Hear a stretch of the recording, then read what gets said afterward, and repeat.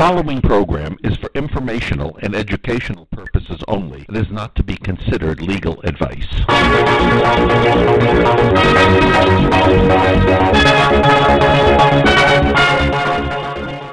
Fraudsters Radio was created to expose the many scams and frauds that have so infected society today. Scammers, fraudsters, and rip-off artists abound, whether it's scamming homeowners with bogus foreclosure relief services, dating fraud, incompetent lawyers, or consumer rip-offs. It's high time the public has a voice. If you work in a profession that deals with fraud, or if you believe you were or are a victim of fraud, you now have a radio-listening public that wants to hear from you. Please feel free to message us through our Fraudsters Radio Facebook page, and we may have you on the show as a guest. If you'd like to call in for today's show, the number is 646-668-8512.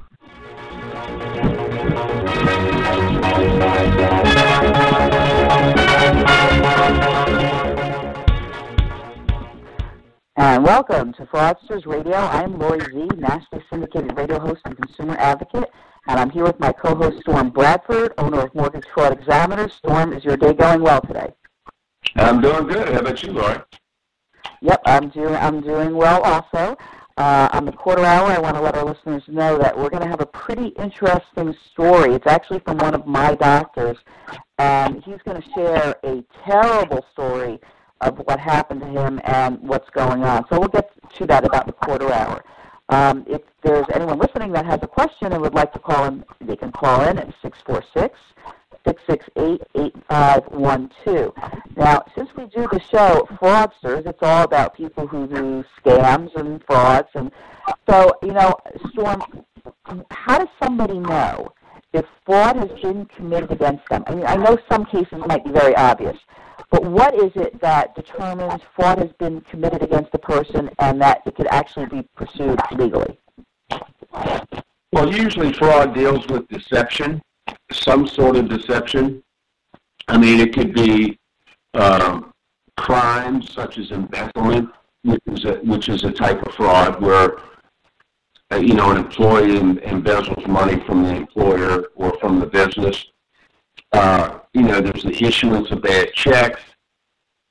There's theft by deception. There's forgery, obviously.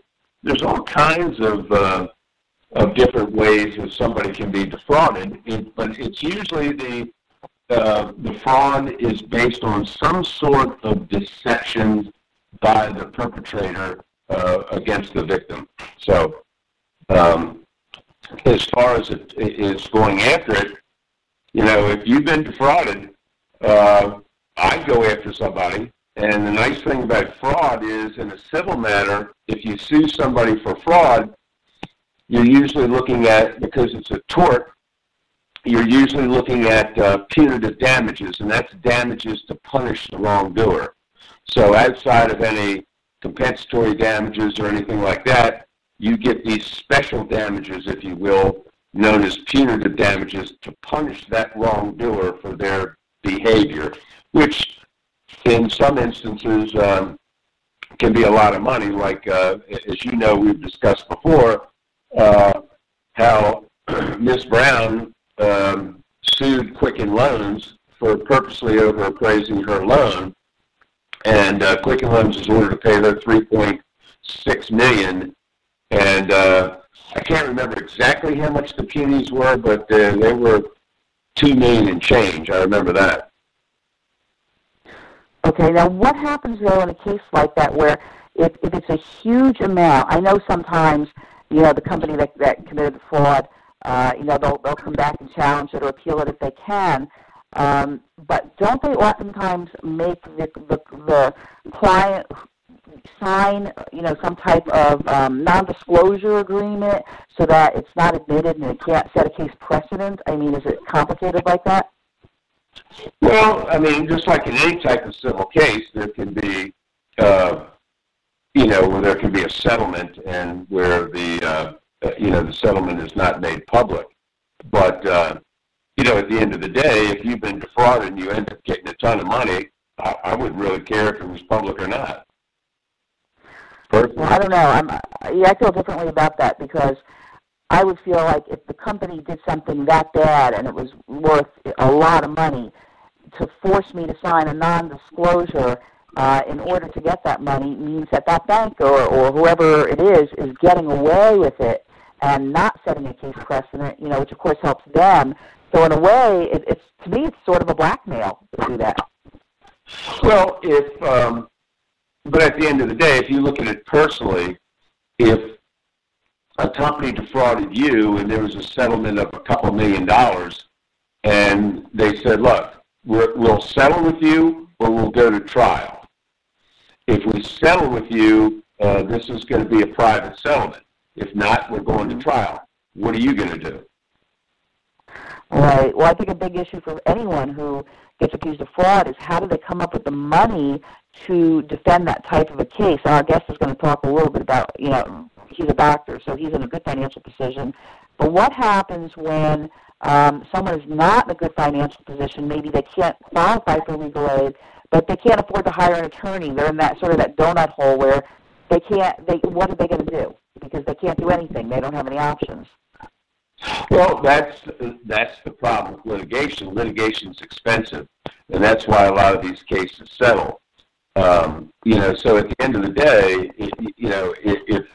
if you've got a case, if me personally, again, if I had no money and the person or group or company, whatever, that defrauded me is willing to pay me, for harming me, I'm in. All right, but for you it's different because you kind of would know what you're doing.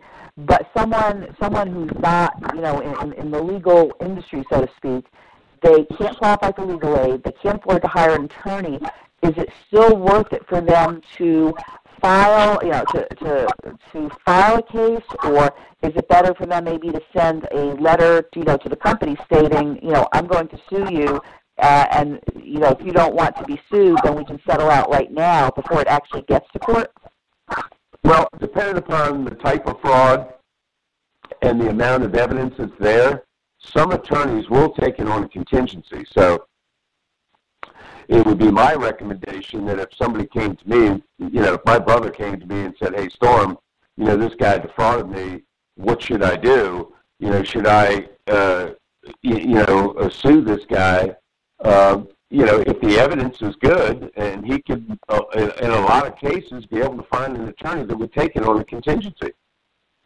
Mm. And that's basically what happened to that case, that Quicken Loans versus Brown case. He took that on a contingency. And he had to have felt that he had a really good case. So I guess the attorney looking at it in a contingency, would have to say, hey, I have a really good case. And also, I'm going to assume that it's usually a larger firm that is more financially secure than just an individual attorney working on his own to take that kind of case. Yeah, and see, fraud has to be pled with, which is known as specificity. That it must the who, what, where, when, and how. Okay. The whole gambit has to be done. That's why a lot of people lose fraud cases because they can't plead it with specificity. But again, if you can go to an attorney and you've got the evidence there and it can be pled with specificity, there's a very good chance they may take it on a contingency. But at least I would recommend anybody to go talk to an attorney. All right. What do you do in a case that maybe it's considered a civil crime and that there's fraud involved? And all of the people involved in the case that would technically have been plaintiffs get a letter from the defendant stating, hey, I'm going to pay you back or return your items. And then the next thing you know, you get a letter from the trustee that they're filing for bankruptcy. So to all of those defendants who probably can't afford to hire attorneys anyway, what can they do? Do they call the trustee? Do they send a letter to the judge? If they don't have the money, how do they fight that if it's going to bankruptcy? Well, you can't bankrupt fraud, number one. So if there was fraud that was committed, you can't bankrupt it. So that is favorable to someone who's been injured. But, again, my recommendation for anyone is anytime that they have a legal problem, there's a lot of lawyers that will give you an opportunity to come in, speak with them for free, and tell them about your case, and then they can decide whether or not they want to take the case or not, or they may recommend you to somebody that may. But first thing out of the box is somebody should be contacting an attorney if they felt they've been defrauded. Right, but I'm thinking of a particular situation where, they may not have the money to be able to do that. Well, again, they take it on a contingency. You don't know it unless you ask. Right. That's what I said. It doesn't hurt to go talk to somebody and get a couple of different opinions. Go talk to 2 or 3 lawyers. Not just one. Go talk to 2 or 3. Yeah. All right. Well, I was thinking of, a specific case where it's a bunch of people. It actually involved a consignment store. I told you a little bit about it off the air. But most of these people can't afford to do that. And so when you get a bankruptcy letter from the trustee saying you're filing bankruptcy, you can no longer contact the person that filed the bankruptcy, or you can get in trouble. So I don't know what advice there would be in a situation like that. Well, you could go into the bankruptcy court. A lot of these bankruptcy courts have pro se clerks that you can go in and talk to that clerk and tell them that, here's somebody that took money from me or did something, and they're now filing bankruptcy. How do I go about filing a proof of claim or something like that? They can help. Usually there's somebody there that can help you with that. Gotcha. And any other mentions you have of fraud? As far as you were talking punitive damages, what makes a court decide to give punitive damages? You said you can get it, but what makes a court decide and how much? Well, my recommendation always is to have a jury trial, and to let the jury decide how much I get. That would always be my recommendation for somebody instead of a bench trial, is to have a jury trial, go in and let the jury decide. Because most of the time, people that sit on the juries look at somebody that's been defrauded and say, for the grace of God, there goes I. And right. These defendants who have committed fraud, if they're a company or something like that, that's when they want to settle. They don't want to go in front of a jury. I gotcha. Interesting stuff. All right, well, let's do this. We got another couple minutes. I want to give it our phone number again in case anyone listening wants to call in and ask a question. It's 646-668-8512. Let's take a break. And, Jason, if you can hear me, you can go ahead and call our guest for the 115. So stay with us.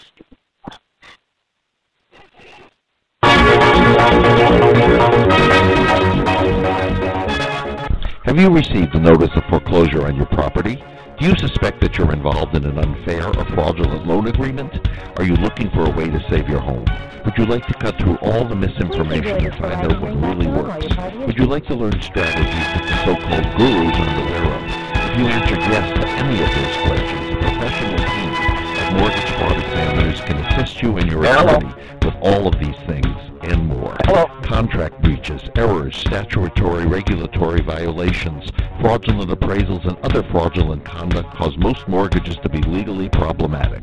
In fact, the Federal Deposit Insurance Corporation found that nearly 2,000 financial institutions they assessed received citations for significant compliance violations.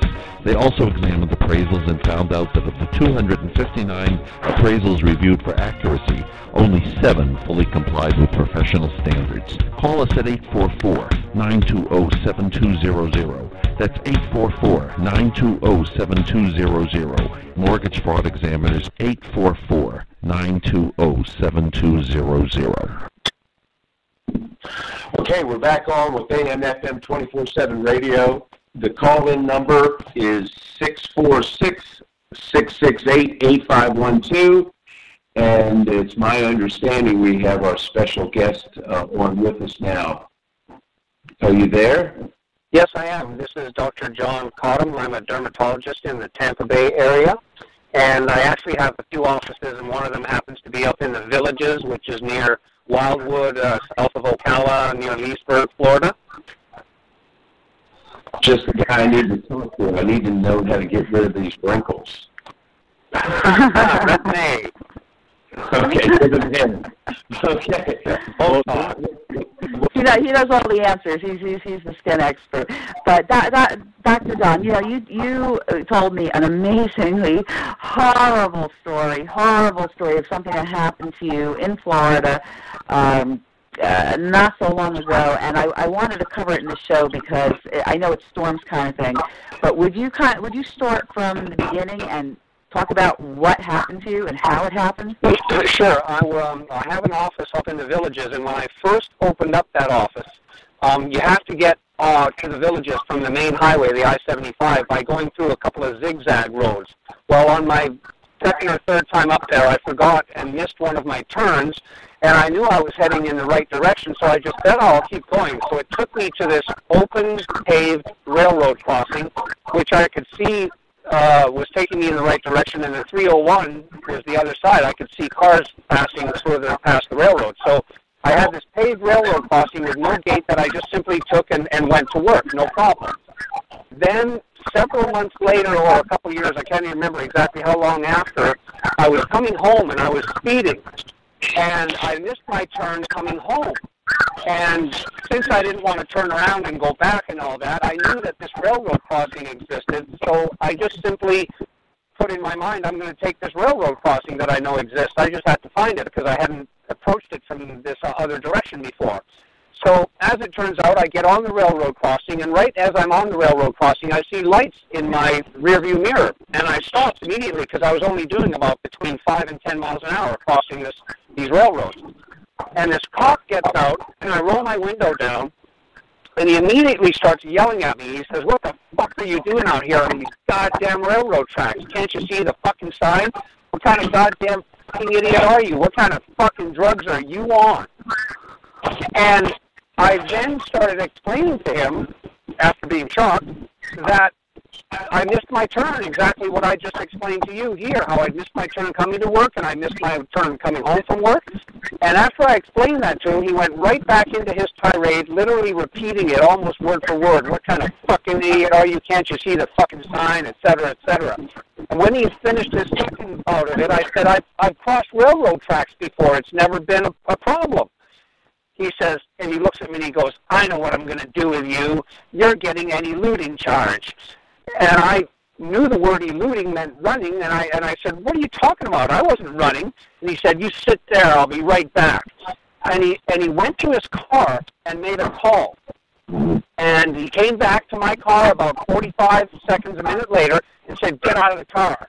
And I said, what for? He said, I told you, you're under arrest for eluding. And I said, I wasn't eluding. And he says, that's the way it's getting written up. And he takes me out of the car and frisks me and puts me in handcuffs.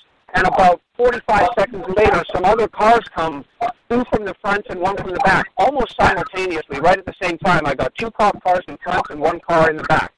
So this has been a while after I've already been stopped. So the guy in the car in front of me, who parked in front of me, starts walking up, and he says to the officer who arrested me, his name is Douglas Pelton, the guy who arrested me, Sergeant Pelton. This other guy, Sergeant Small, or whatever his name, whether he's a sergeant or constable, whatever, he says, what's going on here? Like, you can tell he was confused. And I didn't know at the time what these guys knew that I didn't know. They knew there was something wrong. So Pelton says to them, he says, oh, some doctor, I'm taking him in for eluding, because I told him I was a doctor, I wasn't running. So the cop says, what? And he ignored him and pointed over to one of the other three cops who showed up, this lady, and said, don't just sit there, search his car. So she searches my car, but doesn't even do a thorough job, which we can get into later, but I'd rather not right now, but that's not a big deal. But anyways, he shoves me in the car. Long story short, I spend a night in jail, and I find out I've been charged with a felony criminal eluding charge, which carries, I guess, up to 5 years in jail, several $1,000s in fines, etc. My criminal defense alone cost me $17,500. And one of the first things we did was we got this cop in deposition. And he started telling lies right away, and I could see these lies when I got the deposition. One of the things he said was that one of the cops that came from the front, he said that they actually headed me off of the pass.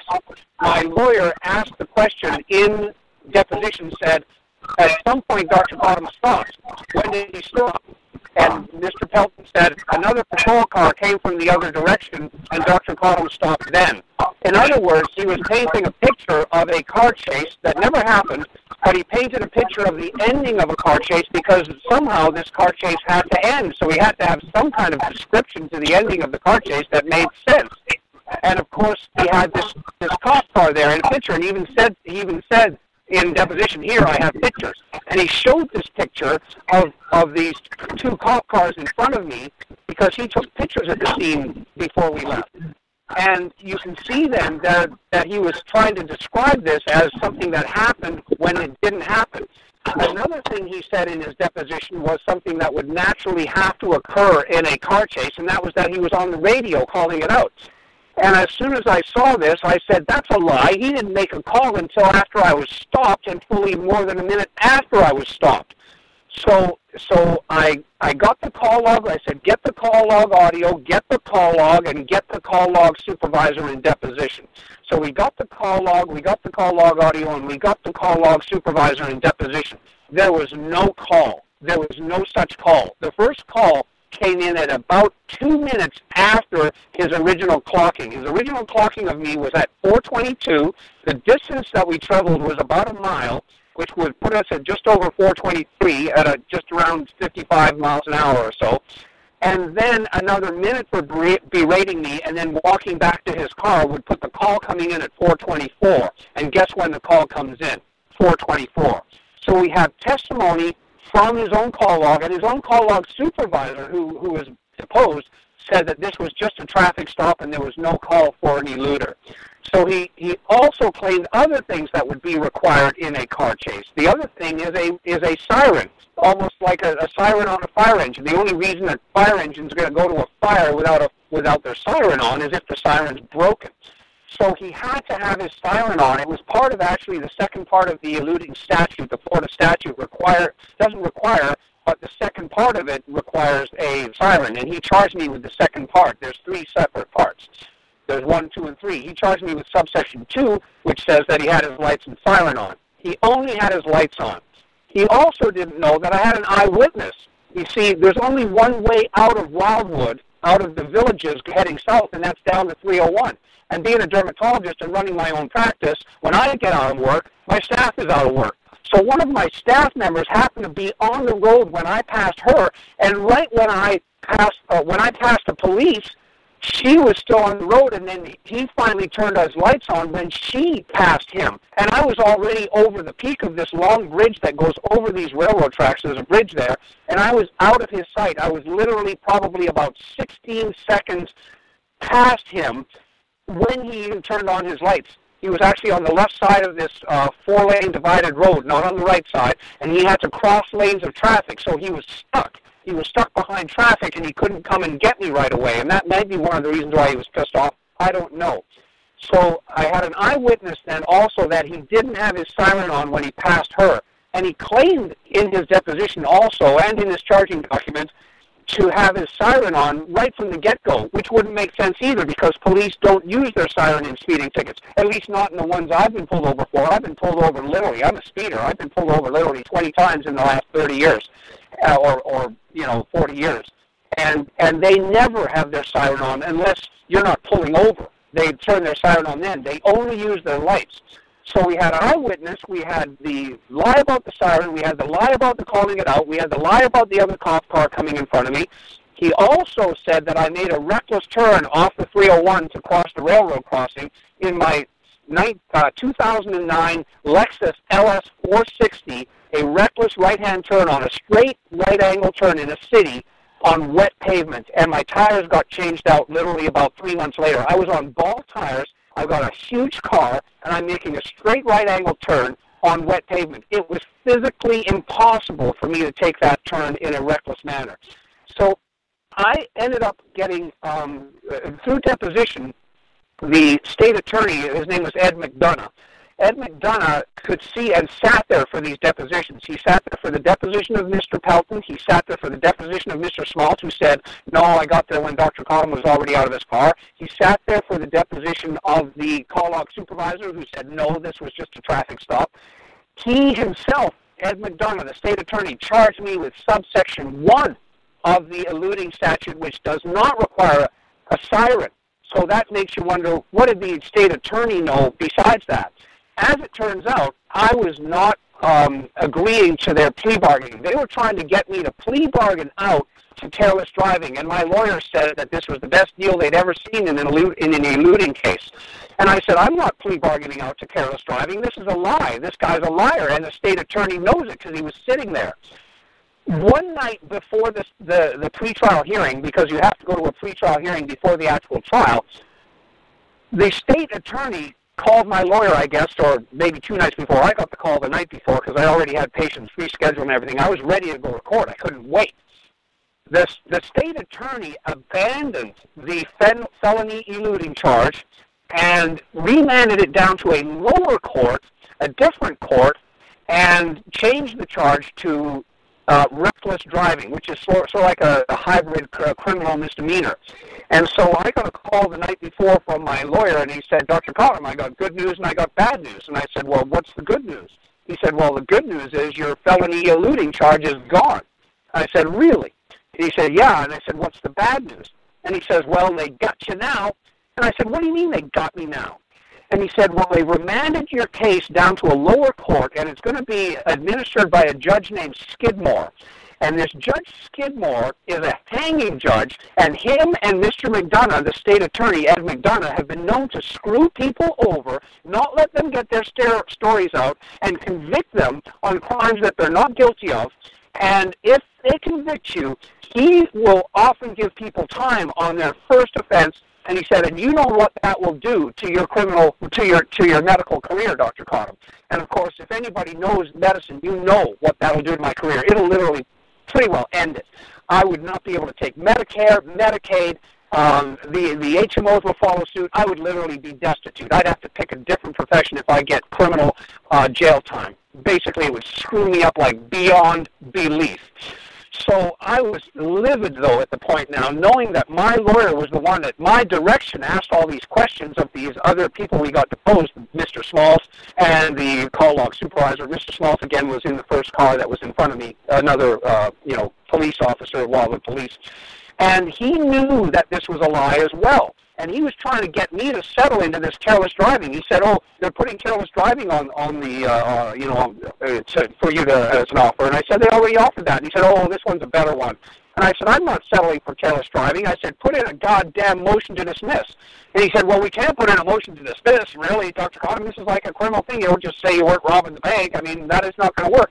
And I yelled at him. I said, you put in a goddamn motion to dismiss. So, to make long story short, yeah, are you there? No. Yep. Keep talking. So he reluctantly put in a motion to dismiss. I had asked him to get me a draft before he sent it in. Never got me a draft. When the motion to dismiss was put in, it never mentioned one of the lies that I just talked about that we had evidence on. And I was livid with my lawyer. I said, this is a useless motion to dismiss. It just says I didn't do it. And my lawyer said, well, we can't put in those other things because we can only put in, for the statute and for the rules, those things that are not in dispute. And I said, oh, my God, I can't believe it.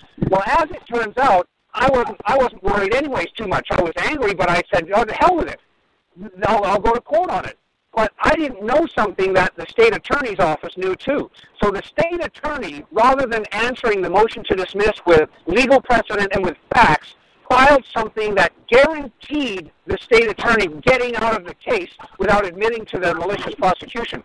The state attorney filed what's called a demurrer, and those in the legal profession know what a demurrer is, but those who don't know what it is. It's basically a statement that says, we agree with this motion that's come in front of us here, but it doesn't apply in this case. And of course, the judge now, seeing a well-written motion to dismiss by a defense lawyer, and a demurrer in a criminal case, from the prosecution knew exactly what was being said, and what was being said was the prosecution just wanted out of the case, and they didn't want to drop the case themselves. So the judge had no choice but to dismiss the charge. And I went from a felony criminal charge to absolutely nothing without a judge or jury hearing the case, and without anybody hearing any of the lies in the case, and without me being able to utter any of the lies in the case, and without the prosecution fully stopping the prosecution. That sounds like a riddle that has no answer to it, but that's how it happened. And it happened because everybody in the case knew that it was a lie, and I had the wherewithal and the balls to stand up for myself. If I had been somebody who was out on probation, out on parole, I would have been screwed over. I would have been back in jail. I would have had to have settled for their careless driving. I would have been doing jail time, and I would have had no recourse whatsoever.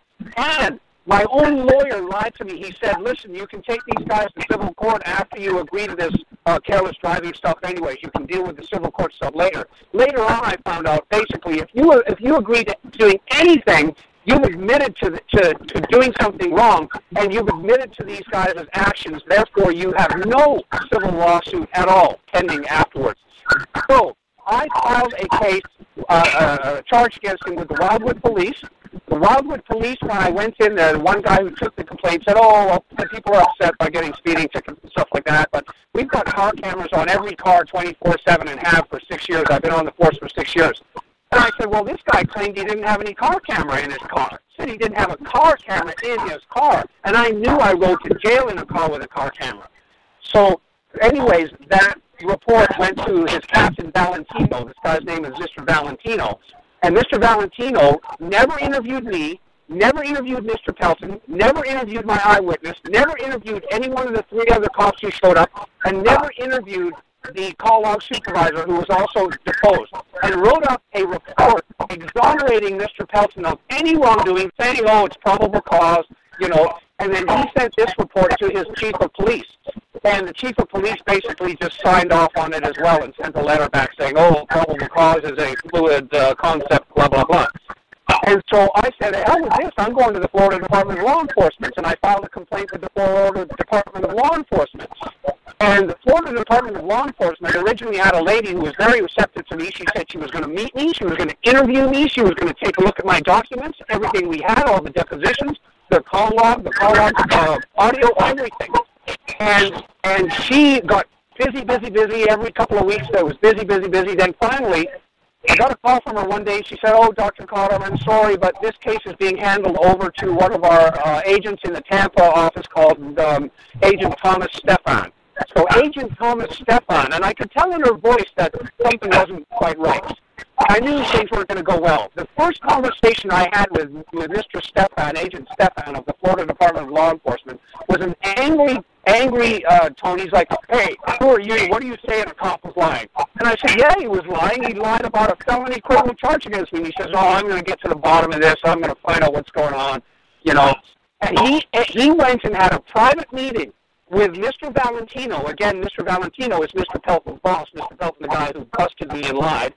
He had a private meeting with one of the state attorney's office, Mr. Marshall, who's an investigator in the attorney's office. He had a private conversation with each one of those.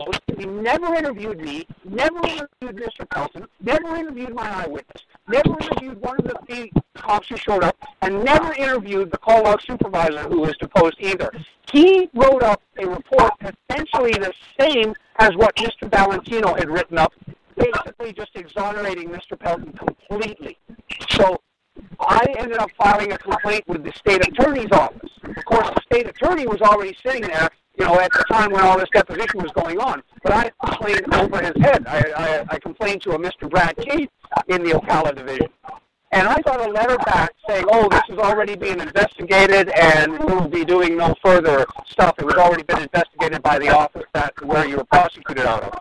And I said, oh, really? I said, okay. So I called up that office. I said, I hear you guys did an investigation here. I want to see the paperwork on that. And I get a letter back saying, there is no paper. There will be no paper. There will be no further investigation. We reviewed the files we reviewed the documents on file, and that's it. So I went through every level of law enforcement in Florida and got absolutely nowhere on a slam dunk perjury.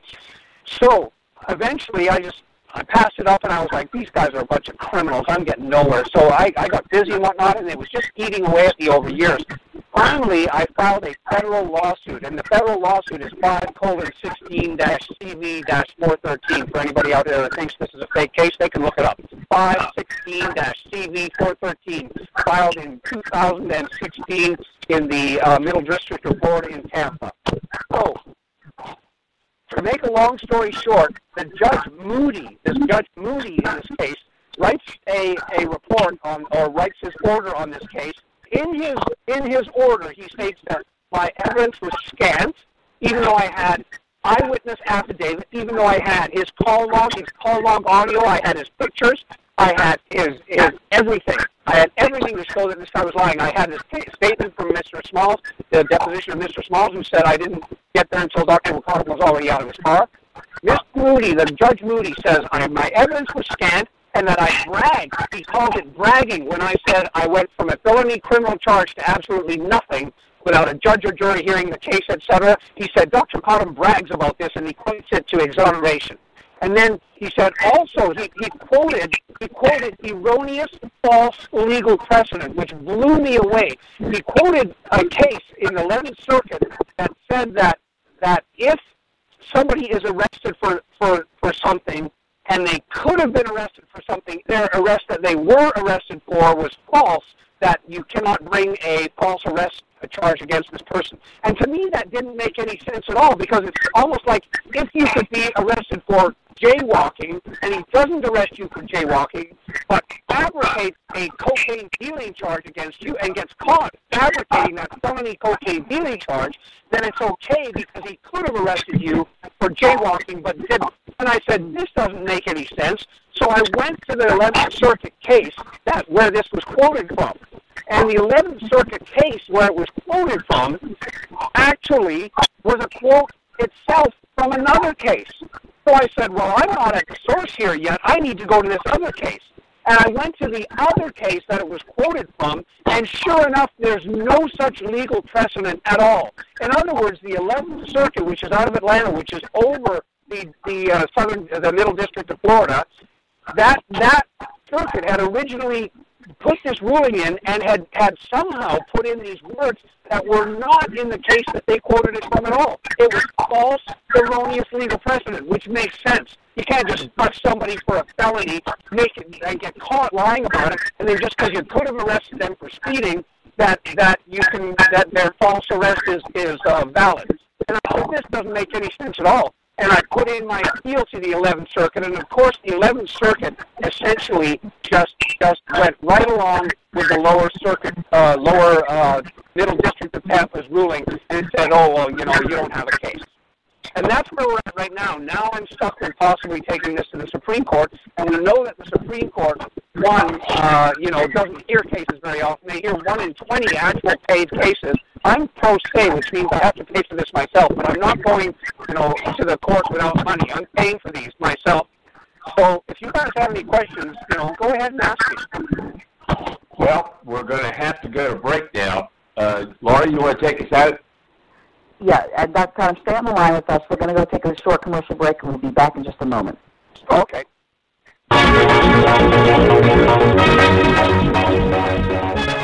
There is a very high likelihood your mortgage contains an extensive error. At Mortgage Fraud Examiners, we know just how costly a missed opportunity can be. For almost 40 years, we have consulted, retained, and referred to by attorneys, lawyers, trial practitioners throughout the nation. Put another way, we are the trusted source for litigation support. A foreclosure is basically an allegation the homeowner breached the contract by failing to make timely payments. The contract is clear. The borrower promised they would make timely payments, and if they didn't, the lender could take the property. The only way to overcome the homeowner's breach is to show the lender breached first, identify errors that would void the contract, identify regulatory violations, identify appraisal fraud and other fraudulent contact, and the only way to find these wrongs is to thoroughly examine the whole mortgage transaction. This meticulous examination evaluation of your mortgage transaction and appraisal can identify legal defects that would make your mortgage unenforceable and entitle you to compensation or even free title to your property.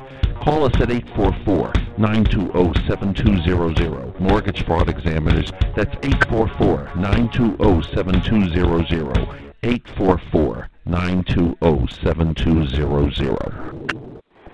We're back on AM FM 24/7 radio. Call is area code 646-668-8512. And we just heard from our special guest, doctor in Florida, about his unfortunate dealings with the police down there. Dr. John, would you like the bad news first or the worst news first? Say that again. I said, would you like I have the good news. Thank you. The bad news first or the worst news first? Oh, either one. Well, your problem is, like a lot of people have. Do you know how many times I've heard this story? I have a litigation support company that we've trained criminal defense attorneys for almost 40 years on how to win cases, and I've been involved in over 750 criminal jury defense trials. And I can tell you flat out, there's a term for what the officers do and did in your case. It's called testifying. Testifying, yes. Yes, that's what they call it. Almost every case that a traffic case or frankly any other criminal defense case that I've been involved in, there's not one. Well, there was one once where the cop didn't lie, and I called up his captain and I said he should get accommodation because I could tell you flat out that most cops lie. This guy told the truth, and he should get accommodation for that. Yeah, what happened to you is quite common. It happens all the time. So that's the bad news. The worst news is that you really have no case and you're wasting your time. Right. Yeah, and that's the problem. And the problem is that these people are protected all the way through the federal courts. Yeah, here was the biggest problem you had in the first place is your, quote, so-called criminal defense attorney. We call them dump trucks, what that guy did to you. A dump truck is someone who takes your case and then basically gets you to plead out. 98% of all cases are pled out. I tell people all the time, look, you want to plead guilty? You can plead guilty for free. You don't need an attorney to plead guilty. You can plead guilty for free. If you want to win your case and you think you have a case, you need to go to trial. But the problem of it is it's hard to overcome a liar. And it's hard to overcome liars. So if you had a bunch of cops who were willing to lie and you didn't have any evidence to show them lying, you're going to lose your case. And regrettably, your lawyer didn't do a very good job because first things first, he could have subpoenaed those videos. He could have subpoenaed the audios. He could have subpoenaed all of that. Well, we did. We got the audio. We got the call log, and we did subpoena the video also. They ended up sending me video from one of the person's cars that doesn't even have my car on the video. It ends like about halfway through where the guy doesn't even arrive on the scene. These people are corrupt, let me tell you. Well, more importantly, here's the thing too. Cases like eluding, it's a strict liability case. They have to prove willfulness. They had to prove that you were willfully avoiding that police officer or eluding that police officer. Now, technically, if a police officer pulls behind you and lights you up, technically you're supposed to pull over. If you don't pull over immediately, technically you're eluding him. That's how the law is written. So technically you're eluding. Now, if, like for example, it's late at night, it's a woman, she sees lights flashing behind her, and she knows a mile up the road there's a shopping center that she can pull into and there's lights on and that kind of stuff. Okay, she was technically eluding, but she wasn't willfully eluding him because she wanted to go to an area where she felt that she'd be safe. So there's a lot of defenses that he could have made on your part, and didn't. But I think if I heard you correctly, that the guy cut his lights on, and then you kept on driving for a couple of minutes. No, I was only on the road for about less than a minute, and he never caught up to me because he had all the traffic to come through and to catch up to me. I've done the mathematics, and I even put together a little sort of claymation type video. He doesn't catch up to me until I'm actually on the railroad tracks, which is where I saw his lights and which is where I stopped, you see. And then he lied about everything to try to fabricate an actual car chase. Okay, well, hold on for a second. So are you telling me that there was traffic separating you and him? Yes, absolutely. And that was well, right off the bat, if I was your lawyer, that would have been a defense. Because how the hell is my client supposed to know that he was being lit up if there was science in between, if there were other motorists in between the police officer and my client? The issue is it was abandoned by the state attorney. We never got to any real defense. All we were doing was subpoenaing their people about this case, and when it turned out that this was a lie, the state attorney abandoned the case. And then I said, put in a motion to dismiss. So essentially, other than my lawyer going along with everything, he basically did what I told him to do, and this case never went anywhere. I got nothing. I got zero. Yeah, but so that means you won. Yeah. So, but to go after it further, you're just basically wasting your time. Now, what the 11th Circuit was saying was, I know what the 11th Circuit was saying because what they were saying is wrong. Now, if you get stopped for running a stoplight, and well, that's not even acceptable. Let's say there was a DUI, and you were stopped for a DUI. Based on that arrest, they can't charge you with murder.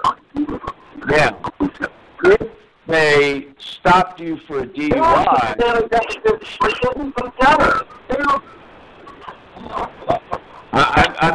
I'm hearing a bunch of noise in the background from your phone. It sounds like. Oh, sorry. Yeah, I hear what you're saying. It's just that none of that applied in my case because this guy was so far behind me, and it was just a basic lie. Why did he lie about the siren? Why did he lie about why did he lie about the car coming in front of me? He had to because he had to paint a picture of something that sounded legitimate. Yeah, it's not fraud. That's just what cops do is they lie. So, it is fraud. But I mean, look, if our show, I could get 1,000 people to call in that is basically the same thing that happened to them. Sure. It's just that this is what they do. That's why they term it testifying. Right, and I just wanted everybody to hear this story because the things can happen to them, and if that does, they should get a hold of me. Yeah. I want to jump in here and ask Storm now. His story scares me because I'm a woman. I'm alone in the car. If the same thing happened to me, I wouldn't necessarily have the money to defend myself. That's why. Common sense didn't prevail in this case. This was a very simple case. He had a dump truck for a lawyer. The lawyer could have gone to the prosecutor and said, "Hey, look, this is a bunch of BS. My guy. There was motorists separating my guy and the police officer. After the police officer weaved through the traffic and finally got to my guy, he says, 'You're eluding me.' How was my guy ever going to know he was eluding anybody?" Well, the point was that the Attorney General had that discussion occurred, and they were getting it down to careless driving. And I was given that choice, and I said, no, I'm not bargaining with these guys. They're liars. No, you just say, we'll go to court on the careless driving. Exactly. But because I put in a motion to dismiss, and the state attorney responded with the demurrer, and the judge threw the case out. So ended up with zero. It was a complete fabrication. Yeah. So, but I mean, you won. Yeah, but I want to ask Storm. I want to ask a question for people listening, because this is a nightmare case. I mean, it cost the doctor a lot of money on something that actually didn't happen because the lawyer decided. This is not a nightmare case. This is an everyday occurrence. Almost. Yeah, but it's a nightmare. Well, this could be a nightmare if I was out on parole or probation or had no money. This is just agreeing to this criminal cartel that's basically running these systems. This is a scam on the American people. And they're protected all the way through the federal courts, which is the point. Yeah. But I want to ask a quick question. Is it a good idea, because nowadays you see those cameras that they have in cars, I think they record on your phone. I put them on my car, two of them. After the fact, though. After the fact. Yeah. So then if you have that, the other question I would have is, let's say, they ask you to get out of your car. Is there anything illegal about videoing what the police officer is saying to you at that time, or will they just grab the phone out of your hand and break it? Well, here you never know what a police officer is going to do. So, and if you point something at somebody and he doesn't see what it is, he may draw down on you. But my point is, a couple of things happened. One, they never should have searched your car. You had to allow them to search your car because they can't search your car without your permission. If they do, that case goes out the door immediately.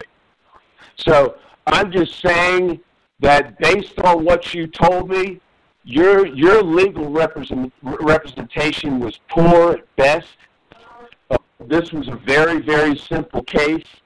The prosecutor, the prosecutor doesn't know you. He doesn't care what extorted me. The prosecutor continued to prosecute me after he had testimony in front of him from another police officer that the police officer who arrested me was lying. The state attorney sat there and had testimony from the call log supervisor after Mr. Pelton testified, and the state attorney knew that he was lying 2 times. He had all the information he needed to properly prosecute Mr. Pelton and stop the case against me, and he did neither. This is that these people are all engaged in a corrupt engagement of criminal activity. Let me stop you. Prosecutors do not prosecute police officers even when they know they're lying. That's the problem. And that is a problem. But it's the old typical he said. The police officer said one thing, you said something else. His own police officers corroborated my story on 2 different levels, and I had eyewitnesses that corroborated my story too. So I had corroboration from his own police department. That's why there's a difference between he said, she said. This was not a he said, she said case, which is exactly what Thomas Stephan of the Florida Department of Law Enforcement told me. He said, we're not going to prosecute a he said, she said. I said, this wasn't he said, she said at all. I said, this is what I said, what his own cop said, what his own cop call log supervisor said, which he was lying, and eyewitness said he was lying. It wasn't just he said, she said. It's not even close. Yeah, he had forensic evidence. Yeah. The problem is you had a prejudiced witness that really they don't listen to. But at the end of the day, this is a very common occurrence, happens all the time. It will continue to happen. It's just that I tell people when they go out on the street, you got to be careful because policemen are not like policemen were 50 years ago. They're not there to protect and serve. They're like big game hunters. They want to put your head up on their wall.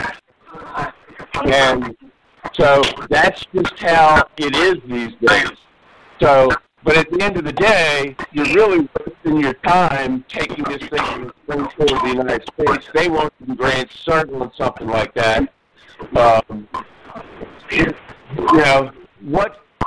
the way, when you sued them, what statute did you sue them under? I can't remember the exact statute, but it was civil rights statutes, 1873, I believe. Title 42. Fourth Amendment, false arrest. Yeah. Title 42, probably Title 42, 1983 is what you sued them under. But, it's just, this goes on every single, as we're speaking right now, the same thing going on. But at the end of the day, again, you got bad representation. Well, I got off. So, I mean, that isn't the point. To me, my representation is that as it was. Isn't the point. Dr. John, you got off through your efforts, not through his efforts. Yeah. Right. But either way, you know, the point is that the feds are lying, the state attorney's in bed with them, and the federal courts are in bed with the lying police, too. This is what I wanted to get across to the people. Right. And Storm, you know, Storm, let me interrupt for a second. I have a friend whose daughter was murdered by somebody, and kind of went through, you know, everybody she could, you know, the attorney, Brad King, you know, all the politicians here, and they all threw her off, and the guy got away with murder. What is that noise? Yeah. Yeah, the guy got away with murder, and it was all the same people, or a lot of the same people, Dr. Cottam, that you mentioned. So, you know, Storm, I tell you, in Florida, it's not like anywhere else. It's sort of like the Bermuda Triangle. Maybe things happen, you know, in other parts of the country, but in here, in this area, it's worse. They all get together and make up their own story, and there's no way for a normal person to win or compete, especially like, you know, Dr. Cottam, he had enough money to do this, but a regular person, they'd be in jail just because they couldn't afford to defend themselves. Yeah. Or because they get some crappy, you know, criminal defense attorney, you know, and you know, assigned by the court, and you know, they just want to get it through. That's it. They don't care. So I tell you, these stories in Florida, they're true, and Dr. Cottam's story scared me. It's not indigenous to just Florida. It happens all over. It happens all the time. It happens every day. Like I've said right now, during our show today, trust me, it's happened hundreds of times. Yeah. So I just want people to understand that and know that they have people they can contact. Yeah, that's the sad part of it. So, you know, I mean, think about it. You're driving down the street. Cop pulls you over and says you're speeding. Okay? Maybe you were, maybe you weren't. But he's going to say you were. And it's going to be his word against your word. And that's what happens most of the time, that these guys, matter of fact, at night, you have these groups like MAD and SAD. They have statistics that show that after 10 o'clock at night, 85% of the people out there have been drinking. So what happens? Here it is, 10:15 at night. You're driving home. They have statistics that tell them that 85% of the people have been drinking. Okay? Here you are driving down the street. The cop finds a reason to pull you over. Maybe you were drinking, maybe you weren't. If you had alcohol on your breath, that doesn't mean you've been drinking. Maybe you had Listerine, but he's going to arrest you. He's going to make you step out of the car and take these silly roadside tests that nobody can pass anyway. I mean, this stuff just goes on day after day after day. It makes me, you know, listening to you guys, it makes me want to carry a dummy, put a dummy in the other seat of my car so it looks like there's two people. And it would people need to get these cameras. They need to get these cameras. I've got them. Yeah, I've got them now. Well, you know, the thing to do is you know, you can have your own camera. That's what I'm saying. These are cameras. They look like a radar detector. Yeah, you can tape the conversation. Just put your cell phone up on the dashboard, put your hands on the steering wheel, and just tape it. Good idea. Like I said, I've heard his story 1,000 times. I mean, this is nothing new to me. Trust me. Well, I'm surprised because I've been talking to people for 20 years, and I see 50 patients a day, and I've told a lot of people about these stories, and I haven't heard one. Well, I've heard other stories, worse ones, like even in murder cases or patients who had their sons blown away by the cops, you know, in the standard where the guy's dead with 17 bullets in him. But no, I haven't heard too many cases like this. I've heard them because I've trained law firms on criminal defense and stuff like that. And they bring their clients in, their clients tell us the stories. And I mean, you know, I've just heard it, you know, thousands of times. Yeah, so you know. That's why. Well, guys, That's why they have that term called test-alive, for that very reason. Yeah. Well, Dr. Cottam, I want to thank you for getting your story out and sharing it with us, so it'll make people maybe more aware and get the get those cameras. Yeah, get those cameras. And Storm, thanks for listening to the story. And for our listeners, thanks for joining us today on Fraudsters Radio. You can join us again next Monday from 1 to 2 p.m. Eastern Time live. Remember, we do want to hear your stories, and you can contact us through the Fraudsters Radio Facebook page. Thanks very much, guys. Appreciate it. Okay, bye-bye. Bye-bye. Bye-bye.